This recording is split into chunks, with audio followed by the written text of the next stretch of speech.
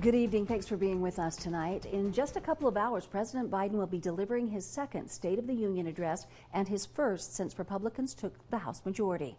Republicans are already issuing a rebuttal, or a pre-buttal as you may call it, speaking against the president's speech before it's delivered. They're demanding the president answer for what they say are his, quote, failed policies. ABC's Ike Ejiochi tells us what topics the president is expected to talk about tonight.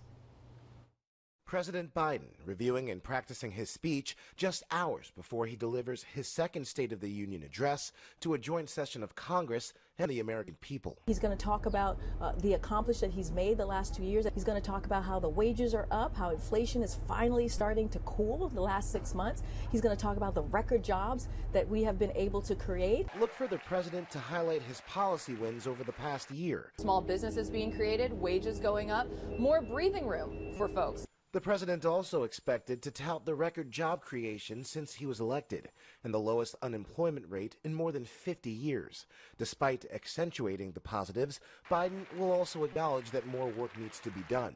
Republicans delivering a pre-buttal ahead of Biden's speech, calling on the president to accept blame for what they call his failed policies. The state of our union is struggling under the weight of President Biden's far-left extremist agenda. Among the Democrats and Republicans will be some invited guests, the family of Tyree Nichols, George Floyd, Tamir Rice, and Michael Brown, all looking for reforms in law enforcement following the deaths of their loved ones at the hand of police officers. We can't have another child dying at the hands of the police officers. Biden's address comes as the House of Representatives, led by Republicans, is threatening to not raise the nation's debt limit, which could result in a government shutdown.